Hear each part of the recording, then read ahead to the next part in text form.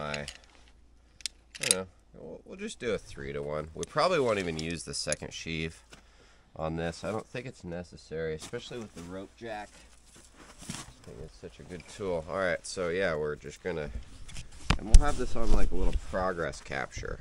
So any progress we do make, like really the way I like to fell trees with ropes is pre-tension the rope where safe to the point where I know the tree is just gonna fall over once I make the cut. I don't want like all this extra pulling to occur after I've made the cut.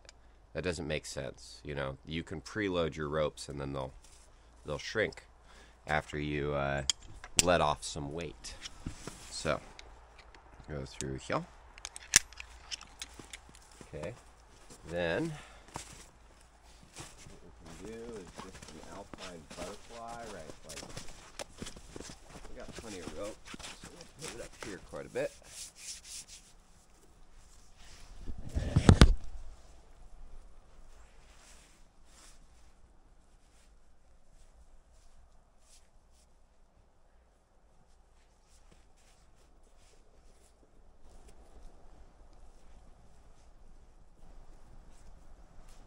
Have I done this right? Oh yeah, there we go. I was looking for the dick and balls, and I finally found it. All right, okay. Now we need to grab. I think Sean should feel so blessed because I am using one of his things. Load her all up.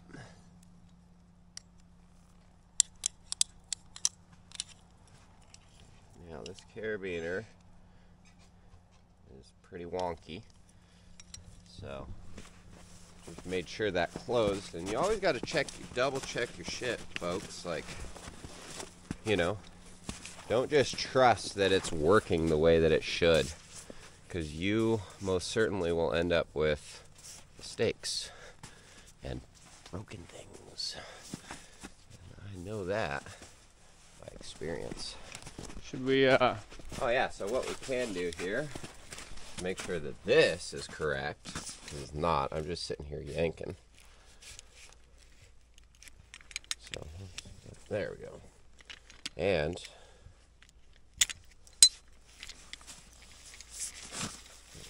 grab all that out first. Now watch this. Look, that's one from one side that I pulled. That's everything I got.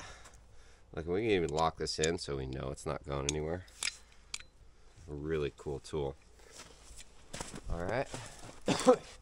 Now, what we're gonna do, now go pay attention to that pulley when I pull. Here, I'll come back over here and pull. Look, this is, see, I already gave it everything I have. See that? Now I didn't even give it everything I have. Now look at the tree. Watch the tree. That thing's gonna, see it moving?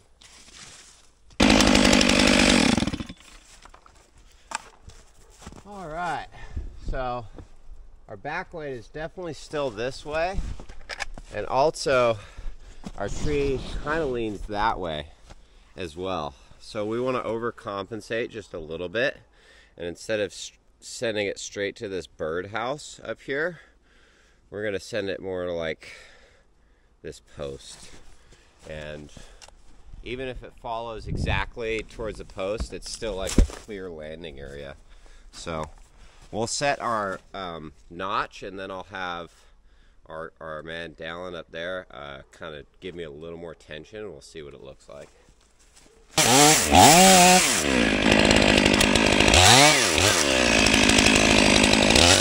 All right, so give me some pulls, Dal.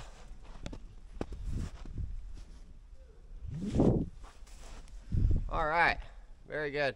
I think you're gonna have to, I'd say, reset the system as far as you can right now, and then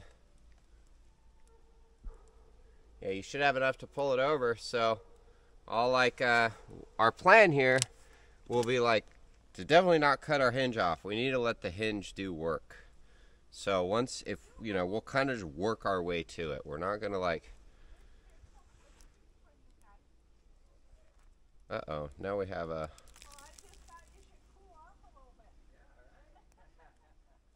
Oh, she's bringing us some water or something. How sweet. Awesome. That's what we like to see. Maybe some ice cream? Yeah, cool. It has been warm today.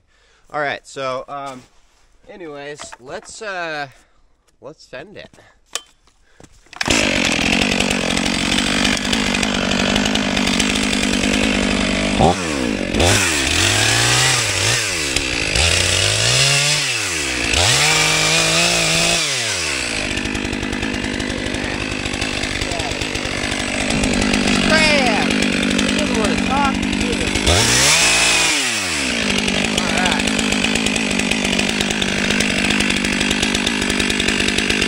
One thing I like to do to line my cuts up is just stick my bar, right? Boink, lined up, and then we pull her out and we keep her level and we go to the back side. Obviously you do this with a cut, but now you got a perfect cut, you know? And the more steady you can learn, the more muscle memory you can get with holding your saw. You start doing this stuff blind, and that's when you can do production.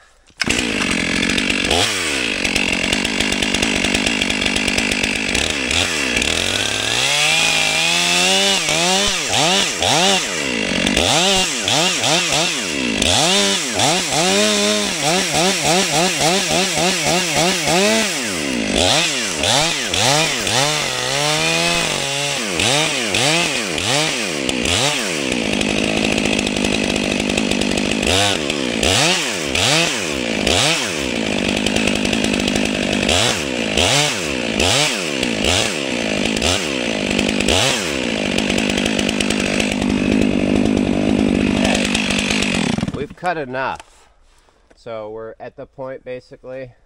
Are we gonna have to like come over there and help you pull it? Just tell him to grab a handful. Grab a handful and just pull it over. She's going.